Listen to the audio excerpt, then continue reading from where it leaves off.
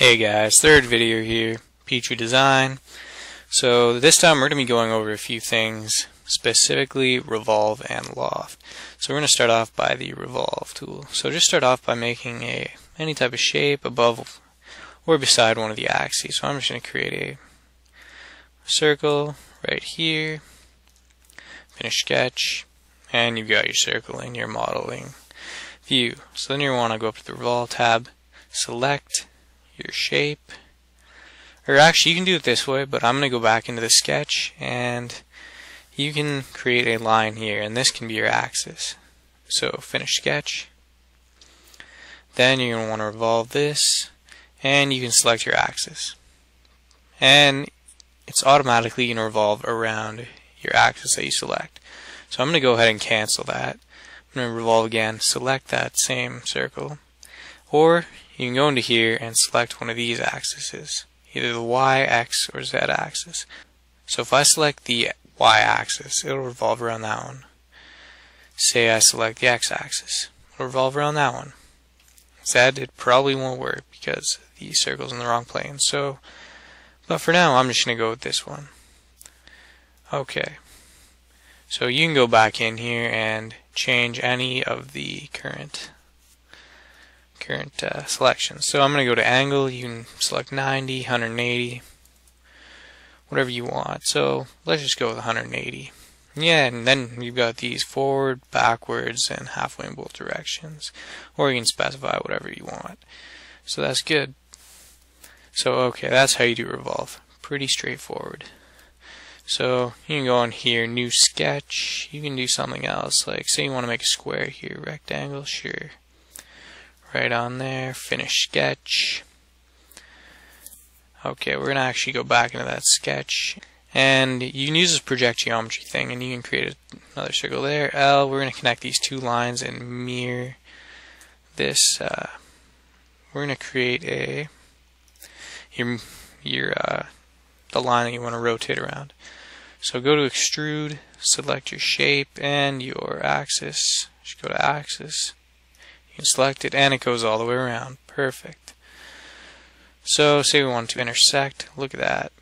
It creates a nice square through the center of this entire half donut, pretty much.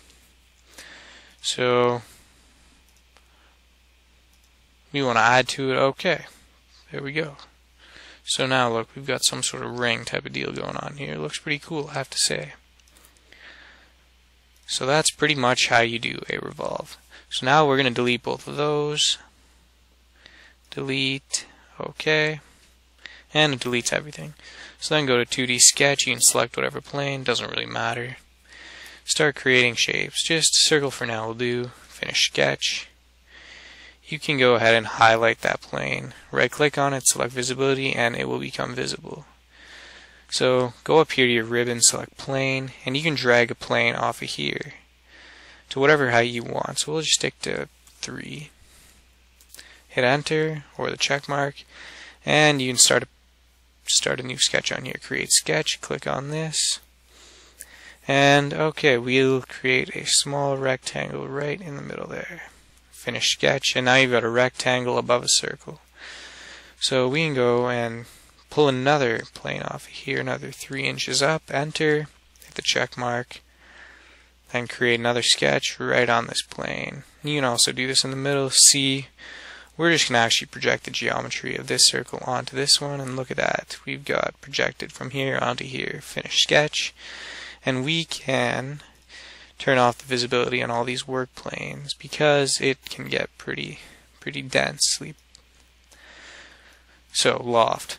Select the loft, start off by selecting all your different shapes, and it's automatically going to connect them, which is what the loft tool does. So you can go and hit merge tangent faces, or you can go do close loop. This is going to do an entire wraparound of the object. So instead of having this inside part filled in, it's going to do the outside part, like a closed loop pretty much. Then in conditions, you guys can go play around in here. You can select which type of conditioning you want. Doesn't really, well, it depends on what you're doing really. So okay, look at that. It's a closed loop loft. Say you want to change it, double click on the loft tab, and you can go back into here and change what it is. So not closed loop, okay. Look at that. It's like an hourglass type of shape. You can create almost anything you want with this. It's a very powerful tool. You can create different types of pipes, things like that. So that's how you use the Loft and Revolve. Thanks for watching.